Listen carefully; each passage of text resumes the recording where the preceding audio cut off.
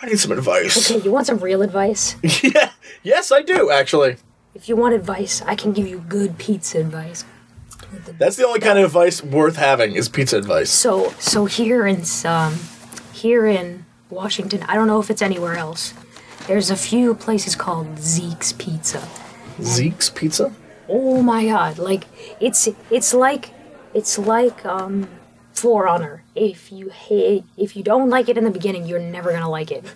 It's like you either, there is no in between. You either hate the pizza there, or you love the pizza there. I can't believe this. There is no world in which, like, even bad pizza is still good. Even terrible pizza, you're like, well, that was pizza. I'm okay with it. That's not true. Really? That is not true. I disagree. I disagree with you. What? Either you love it or you hate this it. divisive pizza. I love it. Now, why would you hate it? It doesn't exist. There's not a bad pizza in the world. Even the worst pizza is still good.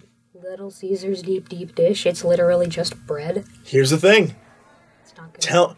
Tell me it's bad, though. It is bad. It's not bad. It's not good. It's not bad.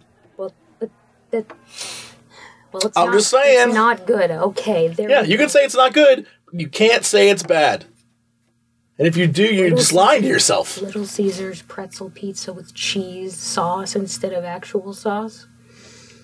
That's not even a pizza. It's just it's a circle pretzel with cheese on it. I'm just saying, though. That's not a pizza. Tell me it's bad. Oh, I wish they still sold it so I could give a slice to you so bad. I'm being serious. I don't want you to prove to me how bad it is. I don't want to go to the dark side like you, where I just hate pizza. I'm giving. I want to live in my imaginary world where all pizza's good. You're taking me down a dark road of temptation into awful pizza town, and I'm not okay with it. Well, darn.